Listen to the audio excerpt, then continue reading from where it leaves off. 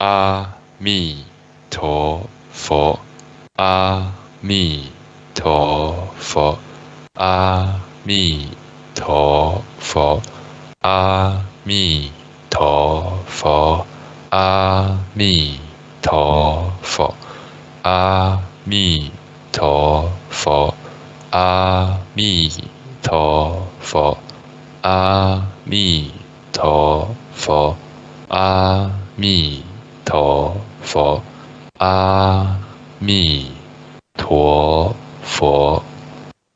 Today we will continue with the Treatise on Response and Retributions.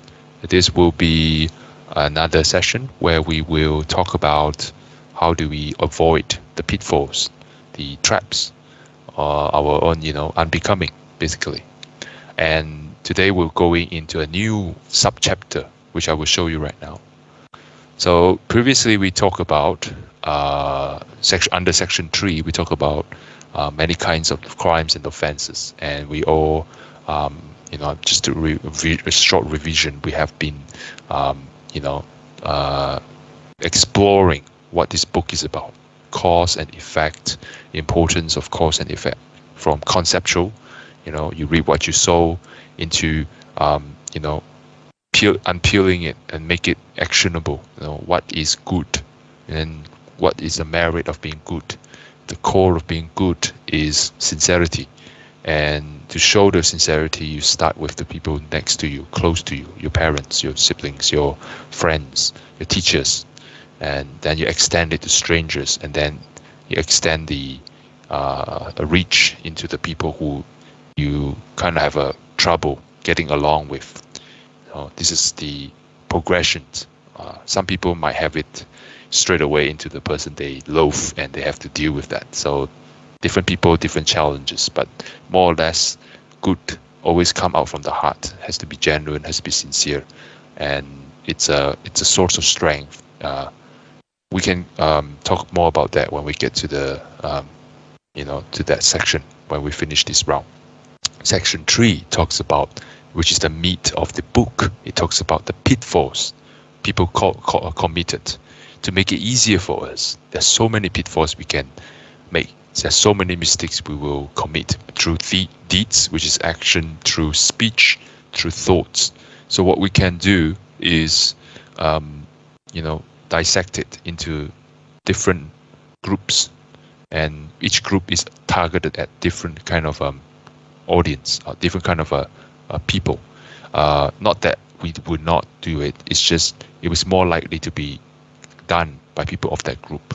So for first part is general, just treacherous deeds. What is treacherous deeds? Part 2 we just finished last week talks about people with power, with authority. Mostly in charge of a group of people, organization, or in charge of the young and vulnerables. So the kind of transgression, the kind of crimes, or the kind of trespassing they commit, legal or moral or ethical, or and which will inflict karma. So all these things is talking about anything we do, we need to face the consequences, and the extent of the consequences can go as far as you're later in your life, or even beyond you. It will affect your family, it will affect your children and your children's children. All right, and if you understand the principle of cause and effect, and if you're willing to understand and accept that this is not just that this life is not just confined to this one little bubble. There are always past that made who you are today, and that who you are today and what you're doing today will make your future self. Hence, past, present, future, whether in this life or in terms of you die and then you're reborn. All right. No matter what degree of acceptance we all have in this concept of, say, be it rebirth in one life or rebirth in many lives, we all have to deal with the consequences of our action. And we all also are the architects of our own, destiny, our own life. Ultimately, we are the only person who can say who has to take full responsibility to what happened to us or what will happen to us. And mind that there will always be a lot of condition in the middle of this. It was not straightforward. I put the seed in the ground, and then it will grow into the fruit that I wanted. They are always conditioned. All right. So I'm going to explain these three keywords: cause, which is the seed; effect, which is the fruit. But in the middle, it takes a lot of condition to make the seed, to help the seed to grow into a fruit, whatever the fruit you want, right? You plant the melon seed, you want a melon fruit. So this condition is where you can be the architect of your destiny. We all have good seeds and bad seeds already planted, and we're still planting it. Our job is, how do we divert it to an outcome that we want, that relies on conditions. And on the conditions, there are conditions that we can take in our hands and immediately control. Some of them is hard. Some of us can do it easily. It also depends on your skillfulness, your awareness of these skills, techniques, and also the immersion into these skills and techniques in teachings.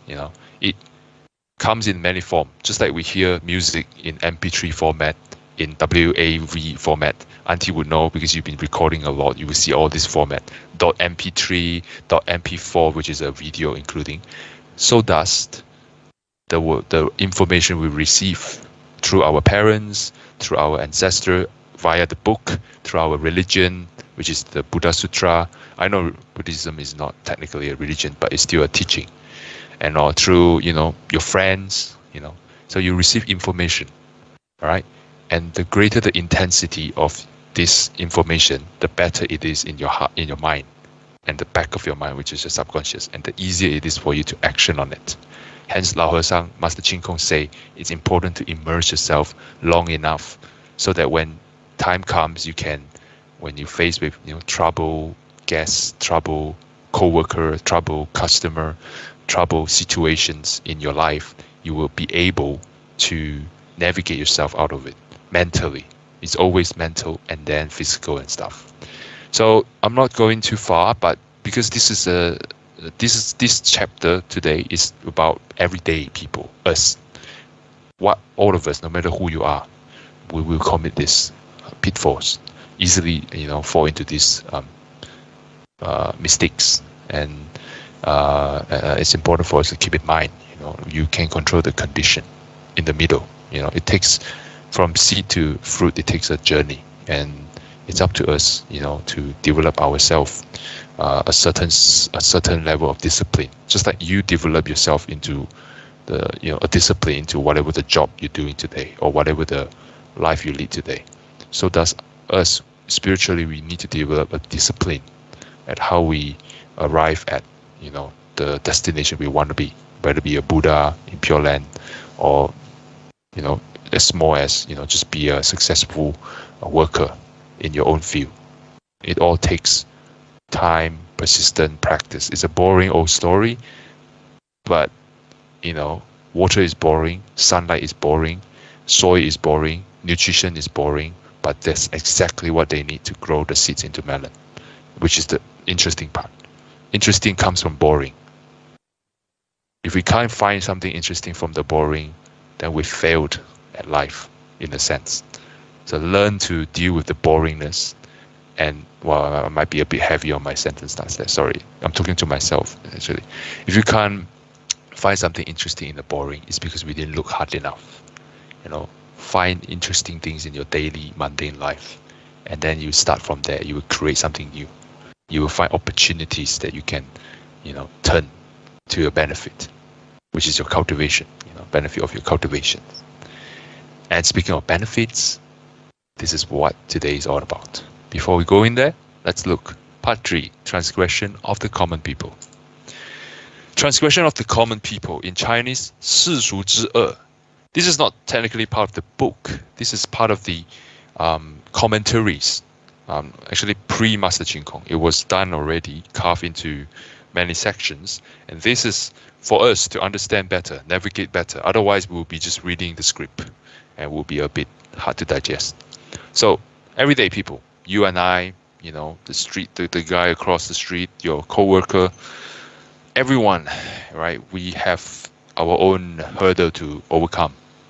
That's what makes us, how to say, that's what keeps us from moving on. Or this is what we need in order to make a bigger breakthrough in our life. All right. It doesn't have to be crazy rich, crazy famous. Those are very shallow definition.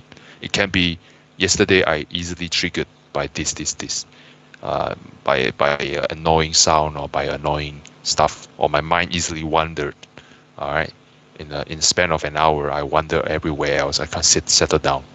Now today, I'm able to settle down without having a lot of wandering thoughts. I'm able to focus my task at hand and be at peace, even though I have nothing to do. Something as simple as that is actually quite powerful, because it will, if you understand it better, if you keep this at the back of your mind, when things come, you will be able to deal with it with relative maturity, insight, because you are not jumping around like everyone else. You're able to see better wavelength than other people. Everyone follow the noise, but you see the source of the noise, so to speak. Okay, enough metaphor. Back to the actual clause. So the first clause, they talk about failing to make reasonable efforts to correct one's faults, 知过不改. To know good deeds and refuse to do them, 知善不为. 知过不改, 知善不为. So in here, we need to understand, literally speaking, knowing what is wrong, we don't change. Knowing what is right or what is good, we didn't do it, or we reluctantly do it. That's straightforward. The question is, why? Why do we have this situation where we know this is wrong, we still do it? Or why do I have this situation of, this is good stuff, but I'm still reluctant? We know it's good stuff. We claim we know it's good stuff. We claim we know it's harmful. But deep down, do we really, really understand the harm it causes to us? To really, really understand the good it benefits us? We don't. I can confidently say that. All right. Let's give you an even simpler scenario. Might be a little bit brute, a little bit unrefined. If someone say, today you sit down in you clean up, my room for 1 hour, I'll give you $1 million. Everyone will go, you're gonna rush and clean every single corner, make sure no dust is gone. Because they know, they can feel, they can visualize the benefit in their mind. $1 million. Every single dust, I need to pick it up, make it squeaky clean so that I will get my $1 million.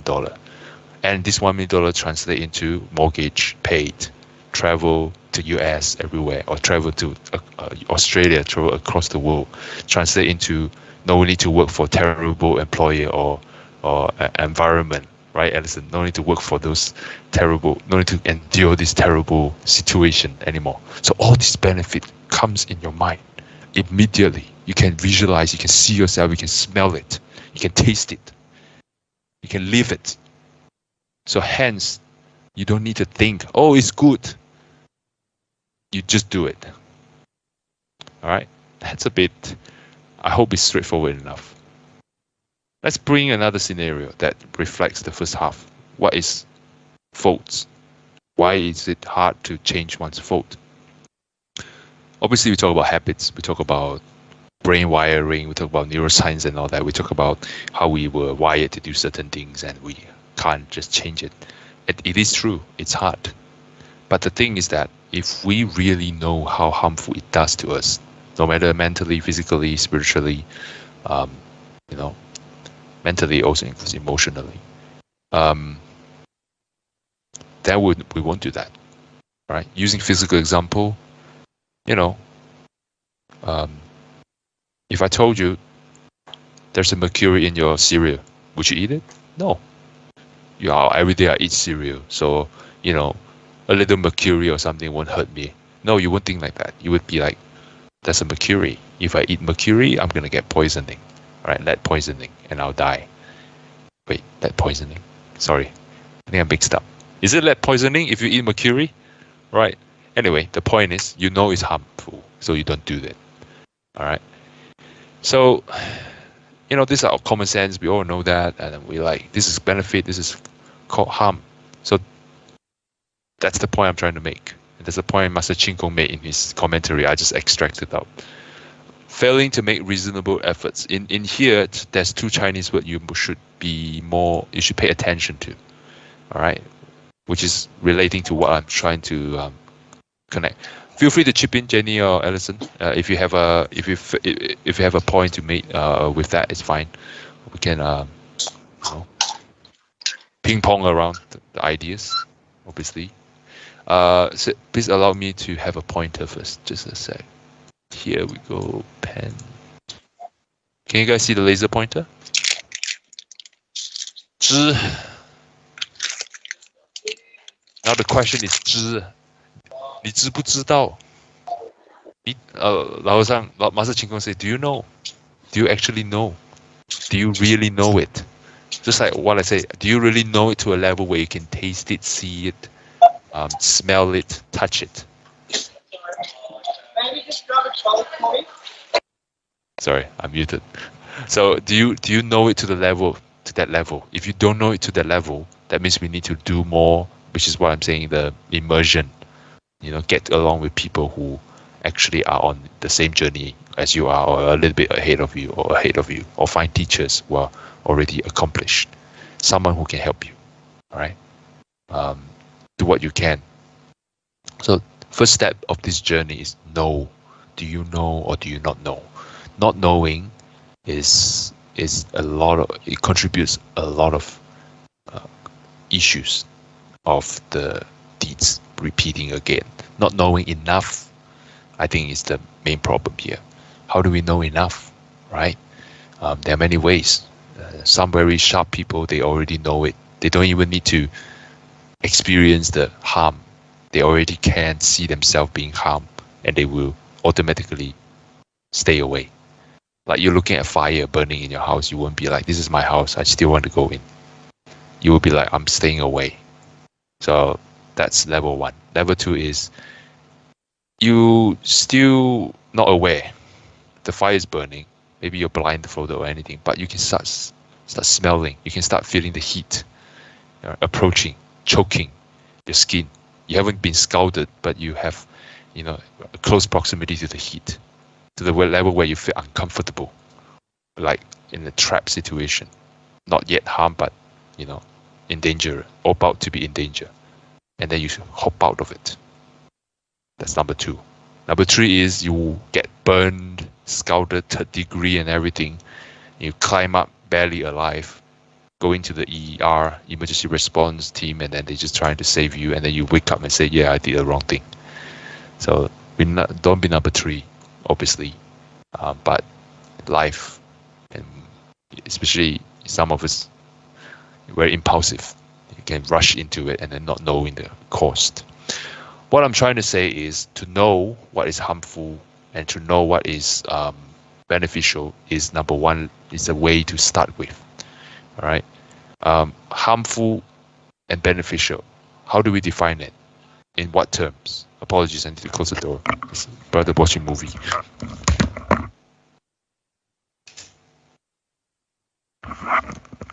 Apologies. Back to the point. What is beneficial? What is harmful? All right. First, we can say harmful to me, beneficial to me. That's not enough, though. You have to deal with people. All right. I'm talking about in the ordinary people level. Okay. You have to interact with people. You have to talk with people. You need to rely on people. So do others on you. All right. It's just a matter of who's more and who's less. All right. So this is where you need to start thinking beneficial or harmful in a bigger sense.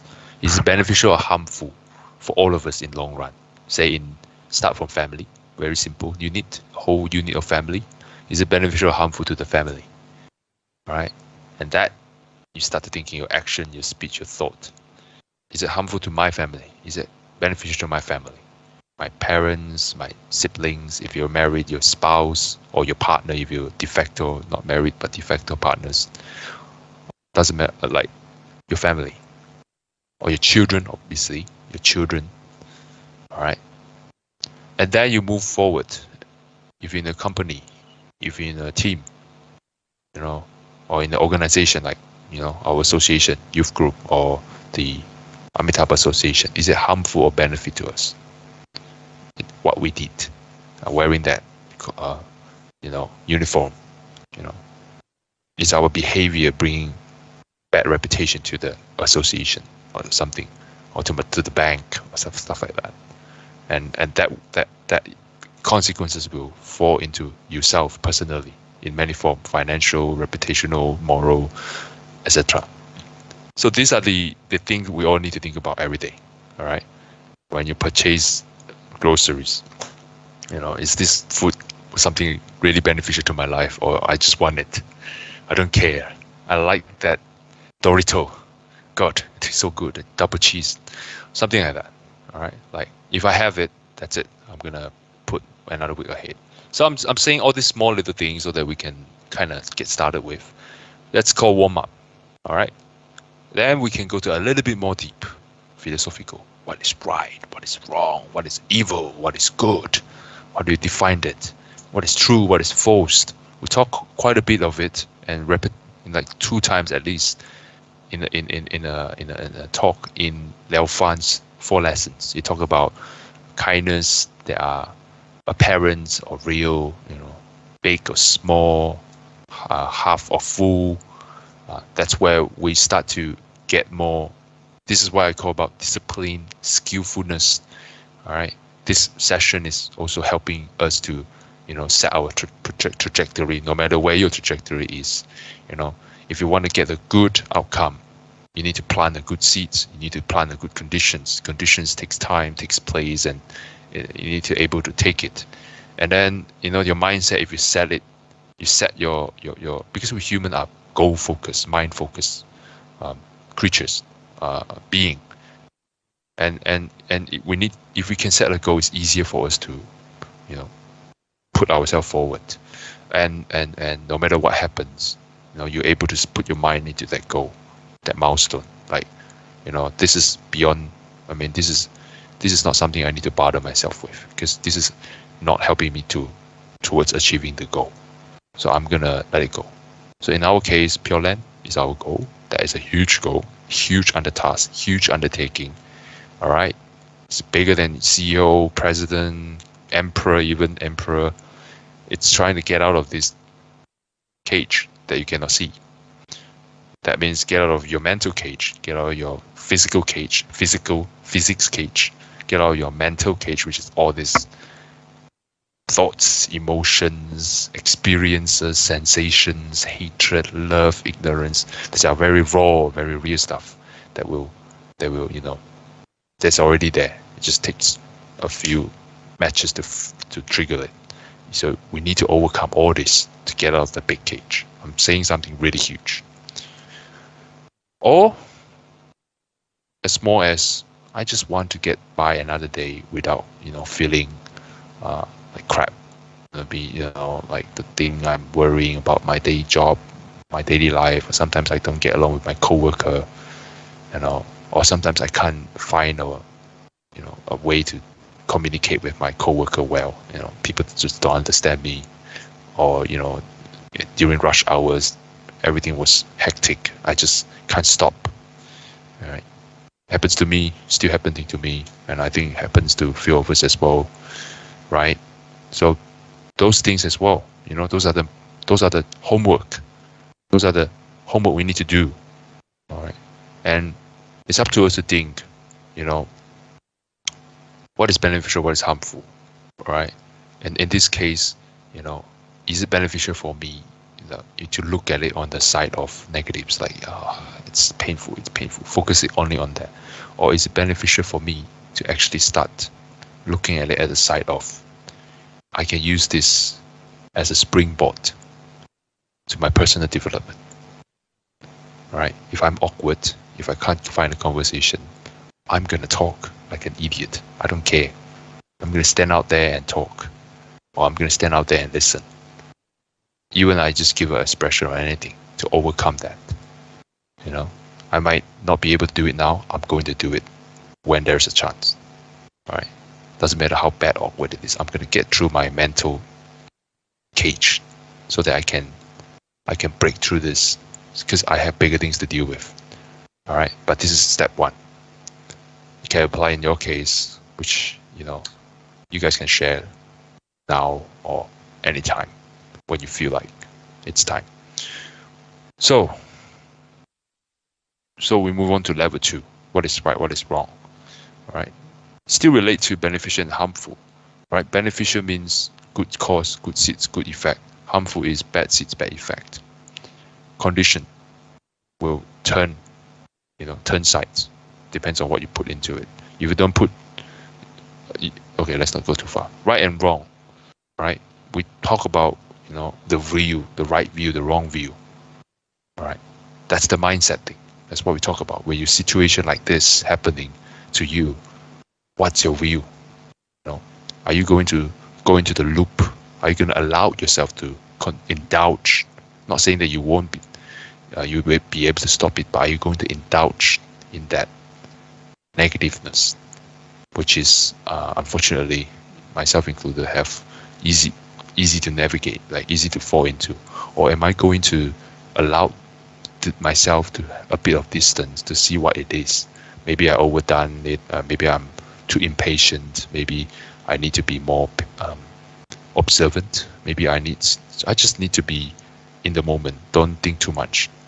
All right, that event unfold by itself. Maybe it's my head exaggerating it, stuff like that. And then I slowly, ease out. Those things you can't just tell your brain, relax. The more you say, the more it jump. You have to just, after the event, you're just gonna let it cool down. So right view is important. All right, because Master Ching Kong keeps saying no wandering thoughts, no wandering thoughts. Those are principle. How do you use it? How do you put it in daily life?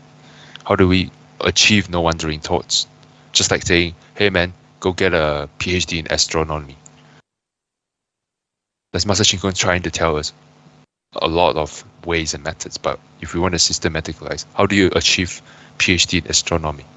You have to start with physics, start with mathematics, start with a basic understanding of the calculus, algebra. Those are high school stuff, and then you have to go up to advanced. You have to go to matrix. You have to learn how the orbit works, and how the orbit works with other orbits, and how do you blah blah blah.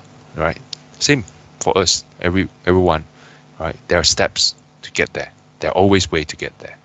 All right? You may not be able to do it now, but damn sure that you will be doing it in the future. Have that level of confidence in yourself. Ultimately, Buddhism is about confidence in the self. Yes, we talk about there's no self because we attach ourselves too much to the body, to the perception, the false perception of self, which is level 3. Sorry, I jumped. But Buddhism does not say there's no self, as they're trying to tell you don't attach to this notion, because 常乐我净 in Chinese, in Buddhism, is called there is permanence. There's something that is permanent. There is truly yours. That means you can control it all the time. There is 常乐我净, and there is always joyful, equanimity, peace and joy. And then there is always pure and untainted, no matter what was thrown at them. That's your Buddha nature. That is you. If you talk about you, we don't fall into the habit of this body is me. This mind, this concept is me. That's what most people get it wrong. Oh God, it's Buddha, it's not me. I don't say this. I don't know. Before I say this, I don't know this. So now I know this. So what is real and what is illusory? That's what I'm talking about. Sorry, man. Just have a moment there. Anyway, what is right and what is wrong, evil, good, true, and false. All right, this is still in the mental level. But the last one is the one that once you get it, you get it. All right, you don't get it, it's okay. Keep going. All right. And then the rest, your body, your speech, your thought, those are mechanical. You would do it. All right, as you will it. So, Master Chin Kung has mentioned about this, and he has talked about right, wrong, evil, good, true, false, and then the last level is what is real, what is illusory, and why you need to have confidence in yourself, and how do you have confidence in yourself. It's absolutely paramount in achieving anything. If you want to hold this class together, you need to at least be able to have confidence that what I'm trying to say, all right, is truly out of my heart. It's truly in accordance to Buddha's teaching. That requires first your discipline, you understand what the teacher's talking about, and then bring your own, immerse into it, be in the moment with what you're doing, all right, and let it flow, let it bounce, all right. So thus, in your work, right? So say Alison, you work in a restaurant, or say Auntie, you work in video recording, hosting and stuff. Jamie, you exploring concepts and ideas. Those things you need to have. I mean, doing the occupational therapy. Everyone has their own gig to deal with, and everyone has to deal with this because it's survival, it's everyday stuff, and beyond that, we want to grow as a person, and knowing what is right and what is wrong will separate you a lot from the others who are not aware. Now that you're aware, the matter is how do we put do and know and do together. To know something and actually do something. Do something that requires you to experience it. First time, live. All the perceptions, our perception and their perception, their reaction as well. It's raw, and you don't know a lot of things. You don't have the ability to see, all right, what they think, how they think. There's a reason why you can't, because we are so trapped in our own perception. Like water is muddy. Of course, you can't see what they think or know what they think. When your water is clear, which is deep tranquility, you don't need to see. They will appear before you, like a mirror.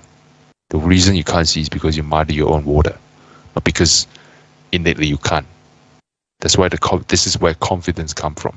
You are already omnipotent. It's just trapped in this, self-inflicting harm. Right? That is illusory. That if it gets too much, it will force us to do something that we say morally wrong, harming others, all right, or evil, say manipulating people to get gains in wealth, power, or any favors that you like, your desires, thinking that it is actually giving you happiness, right? It's not. It's illusory. It's not you. So, going back to the first sentence, failing to make reasonable efforts to correct one's faults. Failing to make reasonable efforts is because we can't see it. Just like I said, if you can see yourself earning $1 million in a span of one day by just doing this job, you won't even need to think, you just do it. It's because it's beneficial, right? So if someone say, if you name Amitabha 10 times, you earn $1 million. I can say the whole world will just name Amitabha.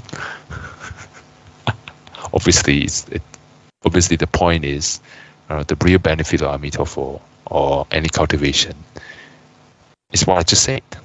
Able to discern it. This is how it works, right? This is a stage, and there's a reason why we're stuck here and not able to do it. All right, because we are, not learning the lessons, so we cannot upgrade ourselves. And how do we learn the lessons? I can't say for you all because my water is muddy as well.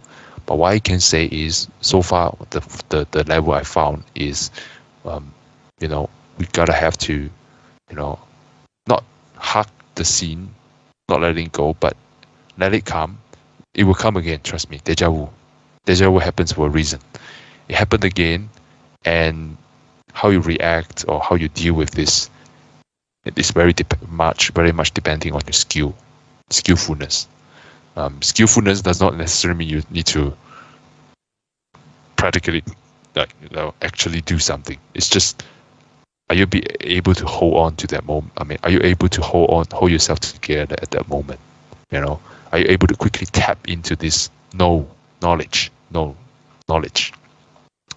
and use it use it at the very right moment. If you're able to use it at the right moment, knowledge becomes a wisdom. It becomes beyond just reading off the books or listen to Dylan or listen to some podcast or listen to Master Chin Kung. It's yours because you are using it, you're holding it, you're applying it, and what it happens to you, you're able to capture it and turn it into something that is a nutrition to you, not a poison. That's the benefit. Why is it a benefit? You can apply in anything you pursue.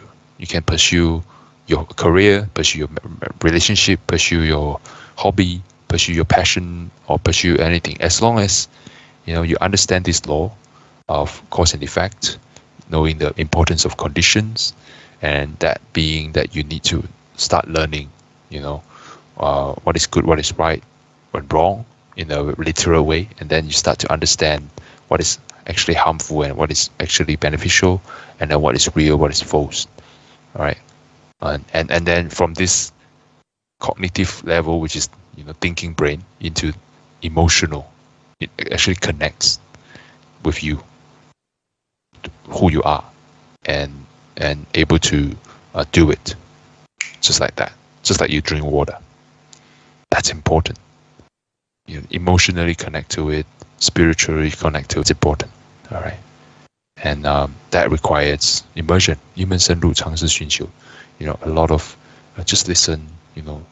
When you have this little pocket of time to this session, go ahead, immerse in it. Or when you have moments, where you or people sharing posts that actually kicks into that, that actually talks to you at what you are experiencing, then that's adding to your preparation. All right, and then also if you're on your own, examine yourself. Right, I can't say I have no desire. I can't say I clear everything of desire, but what I need to do is I need to put things in perspective, in moderation. I know that I want this thing, or maybe I know I want to pursue this and that. So I'm just going to focus my energy on one thing. As long as it's harmful, always remember the three rules. What is harmful, what is beneficial, what is right, what is wrong, what is real, what is false. All right? As long as it's beneficial, not just to myself, but to everyone. It actually helps people. All right? Helping others is helping ourselves. All right?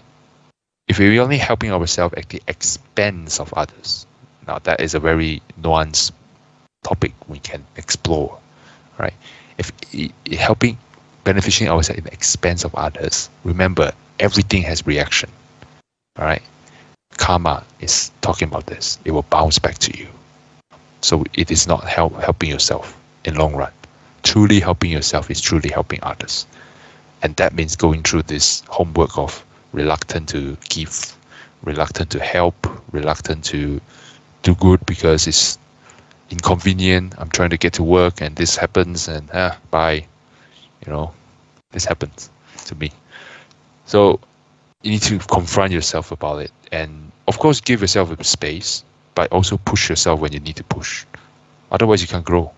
If you can't grow, you're stuck. And if you're stuck, tragedy happens again and again. It's gonna play like a broken record tape. It's gonna happen again and again. So ask yourself a little bit every day. Can I do more? What can I do for others? A little bit. Even helping them with, say washing dishes or, taking over a little bit of their job, lighten their load within reason, of course, right? And then slowly widening your life like that. Don't trap into this false perception of self. I'm not saying that you have no agency over your life. I'm saying that you need to put your agency of your life, hence the right will, in a place that is correct, that is actually productive. A lot of us, we call ordinary beings, has this trespassing, transgression, because we put it at the wrong high vantage point. We put it at a very narrow understanding of self. Hence, we benefit ourselves. Self means, as long as I'm good, as long as I'm well-to-do. I don't need to care about others. Or self as means I'm gonna get that, money or something at the expense of, say, cutting corners, tricking others, or being rude to others. Being, excessively forceful towards them without helping them to grow. So I can do this at the expense of other people's financial or mental health. That is not good, right? That's where the karma is, and that's why you have, situations happen, as in, cause and effect. So yeah.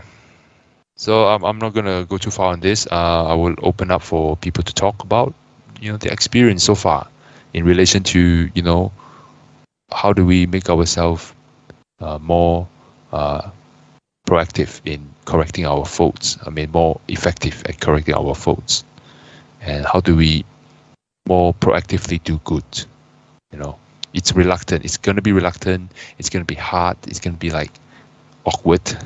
But that's how it started, To be not awkward, you need to start to be awkward. To be a good speaker, you need to start to be a very awkward speaker. To be a good actor, you need to start to be a very awkward. You can't even do facial emotion. All right. To be a Buddha, obviously you start with being an ordinary being. Buddha come from ordinary being. To be a master at where you place, you need to start to be an undergrad. You gotta start somewhere, man. And so please share with us, where do you start now, or where are you now, and how do you, how does this phrase or whatever these lessons trying to say will help you to get to where you want to be. So where you are now and where you want to be, and how is this going to help you? Anyone? Amitabha. Amitabha. Amitabha. Amitabha. Amitabha. Amitabha. Amitabha. Amitabha. Amitabha. Amitabha. Delegation of merits. May the merits and virtues accrue from this talk adorn the Buddha's Pure Land, repay the 4 kinds of kindness above, and relieve the sufferings of those in the 3 paths below. May those who see and hear of this aspire by their enlightened mind, be vowed to be born together in the land of ultimate bliss. And also may this merit reach out to the people of the world. May their wish come true. May their heart be pure and kind and peaceful. May they all be well, be free from worries, sufferings, disease. And may all who hear and listen to this eventually aspire to be born in Pure Land and achieve eternal happiness. Namo Amitabha. Thank you so much, everyone, for today. Have a good night and morning to you, Auntie. Bye-bye.